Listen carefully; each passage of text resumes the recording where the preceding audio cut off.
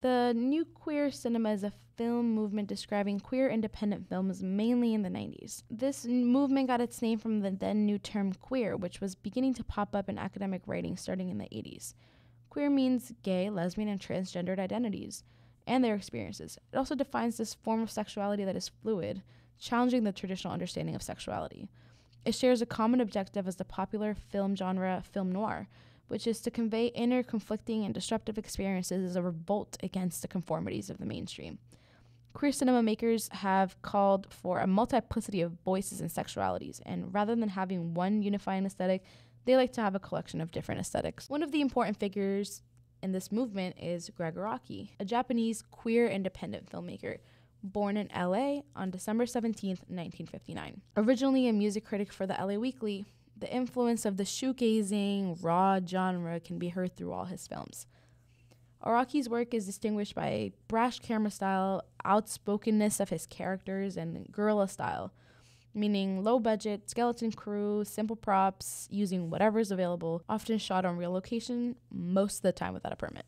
Araki often works to fight against conventions and practices of the mainstream industry, remaining independent. Araki has spoken about his influences, one of them being Jean-Luc Godard, and his early works in films like Breathless and Weekend.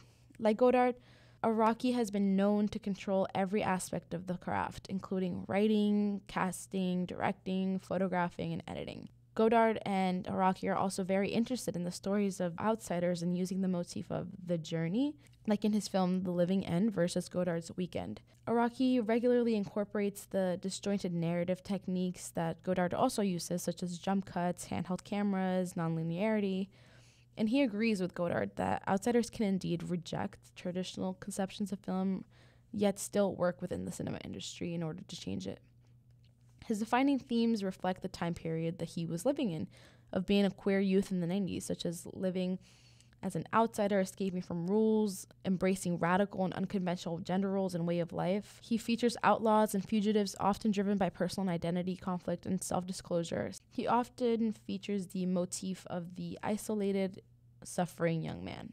His films are quite dark and pessimistic at times and hit topics such as being a queer individual in the AIDS generation and the whole invisibility of this topic in the mainstream Hollywood. His films are supposed to be a backlash to the history of under- and misrepresentation along with stereotypes of queer people.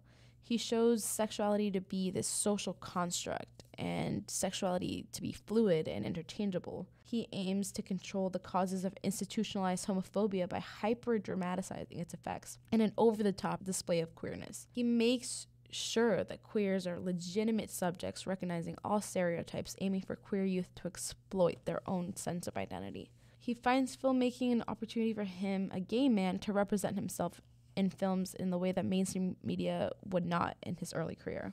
He began his career with two $5,000 films with no permits called The Bewildered People of the Night in 1987, which shows three people through a breakup of a heterosexual relationship exploring the possibility of a homosexual one.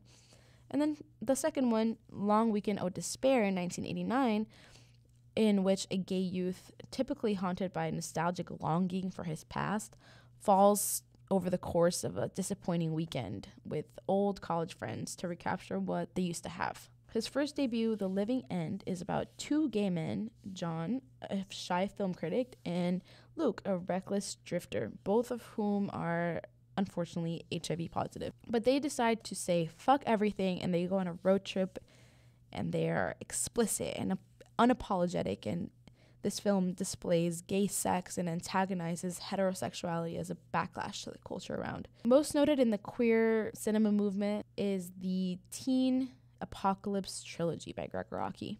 He features a lot of James Duval and Rose McGowan. The first of these films is called Totally Fucked Up, which is a film about six dysfunctional teens, four gay men and a lesbian couple who have formed sort of a family unit and struggle to get along with each other while facing all this drama of being a teenager and other major obstacles. Lots of angst. Araki described it as a, quote, kind of cross between an avant-garde experimental cinema and a queer John Hughes film. So this film is constructed in 15 parts. They're diary-like videos of everyday hopes and frustrations of these gay teens. It's made in celluloid fragments with intercuts of video essays in first person where the character actually talks to the camera. It's a little bit ridiculous, hits a lot of ridiculous points, but also manages to sneak in topics of AIDS and, of course, sexuality. It is actually a film that features a 15-person cast of all gay teens, which was very rare in the 90s. The second film is The Doom Generation, which was made in 1995. It captures this raw, aggressive, nihilistic energy, as well as this theme of randomness in postmodern life and the progress that remains to be made toward acceptance of non-heterosexual identities. He actually names it a heterosexual movie by Gregg in the opening sequence. The first film of his in which he hired a professional crew due to a healthier budget of $800,000. This follows a couple, Amy Blue and Jordan White, heterosexual, who pick up a drifter named Xavier Red. They embark on this ambiguous journey full of sex, violence, and people from Amy's past. Pretty much everyone is trying to kill them. It is heavy with political commentary as neo-Nazis sexually assault Amy and castrate Jordan for being gay on top of an American flag. Jordan and Amy and Xavier, they all sexually experiment with each other. It is an interesting situation. It did not reach financial success, although McGowan was nominated for Best Debut Performance at the 11th Independent Spirit Awards. Nowhere is the last of this trilogy being the most sexual and the most graphic out of all of them. Perhaps also the strangest, described as Araki as a Beverly Hills 90210 on acid. It features many pre-fame actors such as Denise Richard and Christina Applegate. It's about teenagers trying to throw this wild party, but before that, they have to survive these drug trips, suicides, assault, and aliens. It follows James Duval with his bisexual, polyamorous girlfriend, Mel, and her sort of love interest, Montgomery, and Dingbat, who is her girlfriend. It features a lot of sexual tension. And once again, open relationships, dramatize fears and anxieties, such as your parents actually speaking a different language. He also directed something a little bit different called Mysterious Skin in 2004, which is based off a 1995 book by the same title by Scott Heim. It premiered at the 61st Venice International Film Festival. It tells the story of two preteen boys who experience sexual assault and how it affects their lives in young adulthood. One boy becomes reckless, sexually adventurous, and he is a sex worker. He is also gay. And the other is more of a nerdy type of character. He retreats to aliens and abductions. Araki said, quote, "I read the book back in 1995, and it really had a huge impact on me. It was a very beautifully written story, very dark and disturbing. It had a devastating impact on me. I never encountered a story like it before. I knew that if I was going to adapt a book one day, it would be Mysterious Skin." End of quote. In his last film, Kaboom, released in 2014, he gets back to his roots of gay sexual drama and fluid sexuality, violence, and 90s nostalgia. It is a science fiction, mystery, fantasy, comedy film. Yep, all the genres.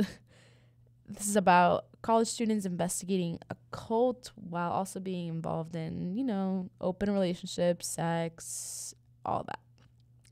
It was awarded the first ever Queer Palm Award at the 2010 Cannes Film Festival for its contribution to the LGBT community. Gregg Araki's thematic motifs are rootless teens with perhaps absent and abusive parents desperate to connect with one another, who attempt to come to terms with their angst and their sexuality in a culture that emphasizes sex and drugs and hard rock and roll. He's clearly very inspired by Jean-Luc Godard of the French New Wave. Like punk music, Araki's films feature a bleak, disconnecting tone that in the end ultimately refuses to take either itself or the film's themes too seriously.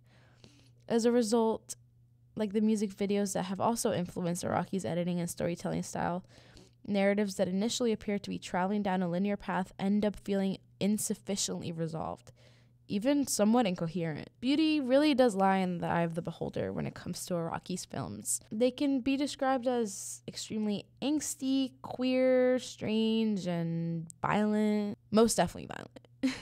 He has an ear for music, as he loves the shoegazing post-punk genre featuring artists like Nine Inch Nails and My Bloody Valentine, and definitely has an eye for cinematography with vivid colors and abstract set design. He definitely has some snippy, witty dialogue with difficult to describe plots featuring mostly teens who go around and just live their good old queer lives, doing a lot of things and a lot of nothing at the same time. Things like have a lot of sex, partake in drugs, drinking, risk, and there's definitely a lot of deaths. Either you hate him or you love him. Either way, he is a pioneer in this important movement for those who identify on the spectrum of sexuality.